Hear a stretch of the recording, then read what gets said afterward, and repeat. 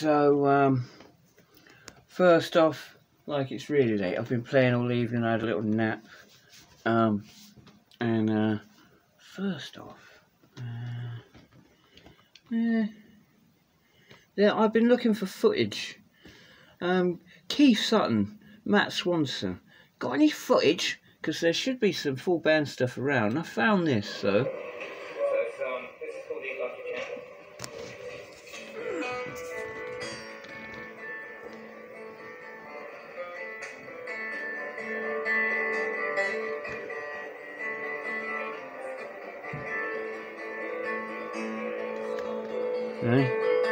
Genius, isn't it?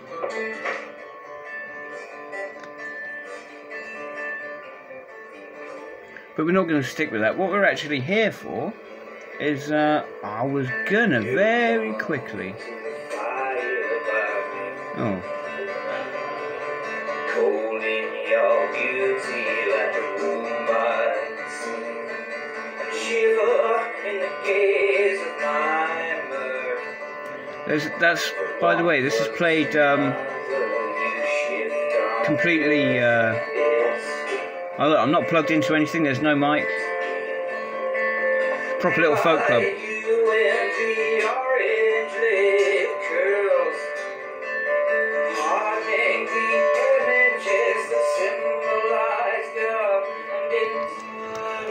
So there is stuff out there. Anyway, let's get us into a good position. We have things to show thee.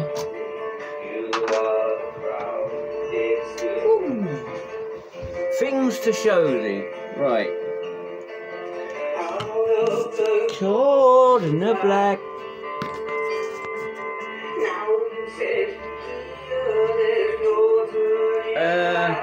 That'll have to do. Right.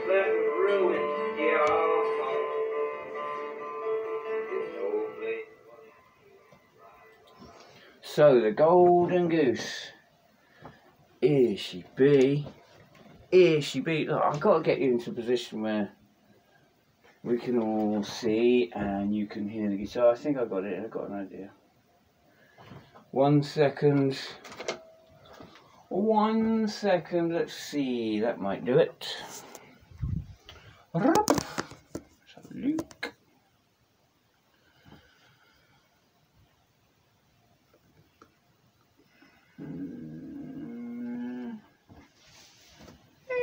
Yeah, that'll do, won't it? That'll do, won't it? Yeah, you can see me enough. Oh, I know. Little tildy wildy. There we go. Yeah, I should have done this in the daylight, really. Very annoyed today. Gone through another bloody patch lead. But yeah, I'm exceptionally pleased. I've made a few little adjustments. I've adjusted the action, I've adjusted the height. I mean, I'm going to go through a proper like Floyd Rose tutorial to show you how to do all that.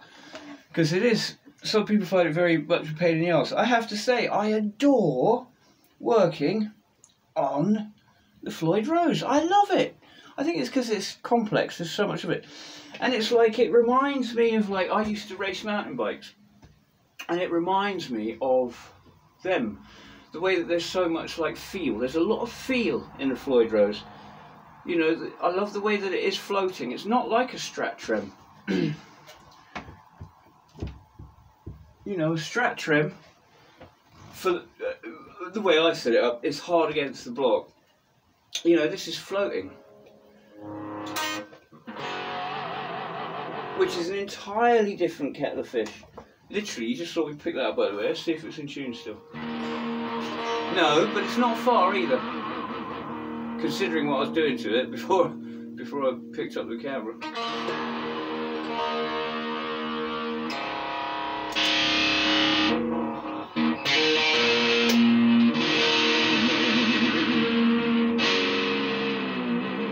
So yeah, it's like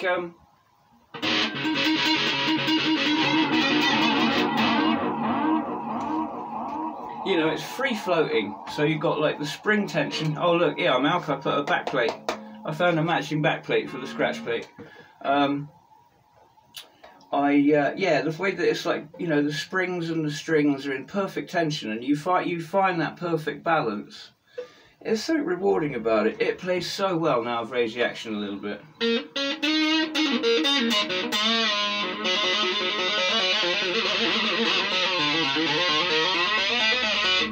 Some of the things I really like about it, it's like doing the stuff with your heel of your hand. So it's like,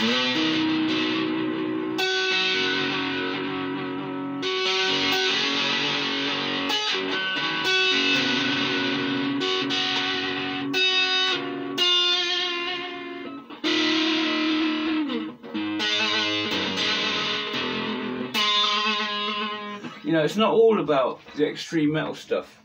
You know, in fact, I was saying to Malco the night that I bought this, well, the night that I got it delivered, oh, you know, I'm dicking around with like...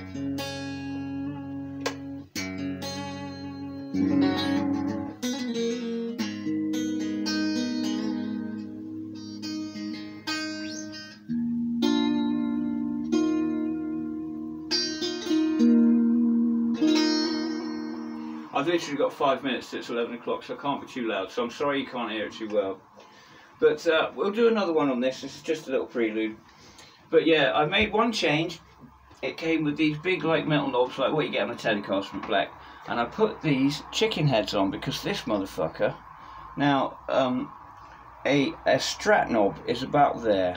A Strat volume knob is about there. And they're quite hard for a lot of people to deal with, and this is pushed forward just a bit. And I remember thinking about it when I saw it, you know, being demoed by Mal, that it's a bit, yeah. So I put these chicken heads on, and they're very low profile, as you can see, and barely higher than the strings, and they're bloody perfect. And I kind of think that they kind of suit the look of the guitar in a funny sort of way. I mean, tiny knobs on a big body guitar. It's a very big body, this. Don't really appreciate it until you put it next to, like, you know, the Yamaha or a Strat thing. And I'll show you, like, oh, I can't be asked to do that. You'll see it when it's hanging on. But yeah, another thing, I had to get rid of the Golden Wonder. It's the Golden Goose now. Look, you can see some of the figuring on that. I thought these were tool marks at first, right? When I first got it, and it was like, you know, nighttime, so I'm in artificial light, and I thought, oh, tool marks. No, that's figuring. This is a lovely bit of hard. This is the highlight of the guitar, the neck.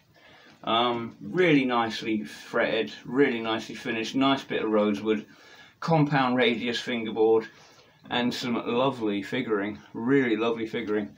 You know, Malco did a wonderful job putting this together.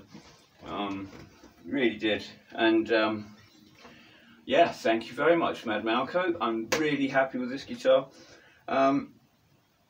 What's amazing is, you know how it is, like the reason I bought this was because like the other Floyd Rose guitar that I had on the table, really interesting, maybe Samick, it's got, imagine like a Jackson Dinky but with like the horns of a BC Rich Warlock. That's kind of what it looks like. Super cool looking guitar. It's nice, like deep blips. It's sort of nice, sort of deep, sort of you know, a deep sort of red, like a Qatar flag red, like the, you know, the Tibetan Buddhist sort of robe red, with like binding, and an upside down headstock. So yeah, I think, you know, what's good now, so that's come back on the table. Now the price of that's ridiculous, like it's ridiculous, like, but he's like, he's returned to the internet, and so that's back on the table. Now that I've got this, you know, that's back on the table. It's like always the way, once you commit to something, the other thing, anyway, that stuff happens a lot. So I'm still going to get that, I think, in the new, well, definitely going to get that. And that's going to be like all out metal with a single coil, like HSH. This one's going to be more classic, so not only a Floyd Rose guitar, but a classic Floyd Rose guitar. This is not a all out metal guitar, this is a little bit rounder. This is very Sonic Youth looking guitar, very grungy, and so a little bit rounder. So we're going to bring out the classic rock character of this guitar, and the other Floyd Rose one, when she arrives, she'll be a proper like full-on metal bird. So yeah, there you are. I've literally been at it all day, and then I had a nap, so I just did, you know, I was too busy playing it to want to do a video, but literally 1 minute to 11. Didn't have much time to dick around with. I thought, I'll quickly do a little vid.